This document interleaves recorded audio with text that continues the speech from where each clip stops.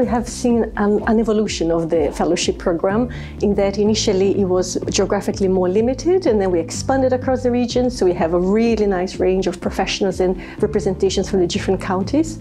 The other main difference that we've seen, and I think it's part of a maturity almost, is that many people come with their own project these days. So in the past we would have advertised, and people would select an opportunity, whereas now they come with a question they want to answer. And I think for us this is really, really exciting and important, because it means it's something that they're doing, a piece of research that's going to be important to their practice, and they're going to be able to go back to their teams and help improve the service they provide.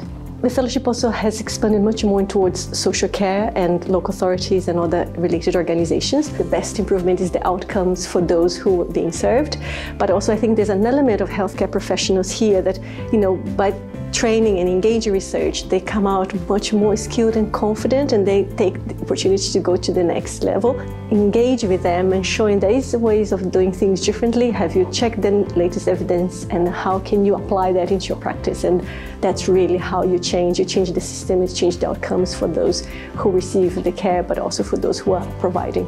The main thing is get in touch, sign up for our newsletter, because then you always see the opportunities as they come. And if you're a little bit curious and unsure, just write. We will try to match you to somebody already, because then you have a chat or a meeting with the potential supervisor. You start a relationship and you start learning. It's part of the process. And then by the time you apply, you'll be in a much better place. We'll also be able to point you towards all the schemes that are similar in the region that may be part of your progression, so that you're already making a plan of what you could be doing. The ARC Fellowship is a major undertaking for our ARC, really, for the East of England, and it has so many people behind it. People in the team, all the managers and the organizations who release, who agree to the backfill, they encourage people to apply, and the supervisors who give their time, we're extremely grateful, and sometimes there's a team of supervisors supporting the person. There's so many people we would like to always thank and hope they can continue to be involved.